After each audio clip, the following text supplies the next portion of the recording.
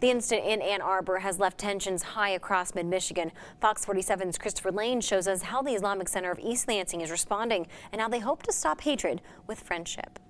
Fasin Sardar says hearing about a woman in Ann Arbor being threatened to be set on fire if she didn't take off her hijab is discouraging. I'm hoping that this is a random act and not one that will be repeated. Sardar of the Islamic Center of East Lansing tells me it's tough to see hatred across Michigan, but he thinks if the community unites, it will help stop hatred. We feel that we all need to come together to make sure that no single person, particularly children, are intimidated in our communities. That intimidation almost came to the doors of the Islamic Center of East Lansing on Friday.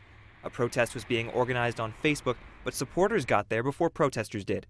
There was actually a couple who were here, a young couple, that were holding a sign that said, Muslims make America great too. More supporters came quickly, and Sardar tells me that support was heartwarming for the Islamic Center in light of events across the country. This is the positive side of America that the world needs to see. He and the University Lutheran Church pastor Sarah Midzalkowski, who coordinated supporters on Friday, hope that the friendship can keep intimidation away and reassure groups that they aren't hated. In the wake of a lot of unfortunate violence and hatred in the past, well, since the election and before, that people knew that they were being loved.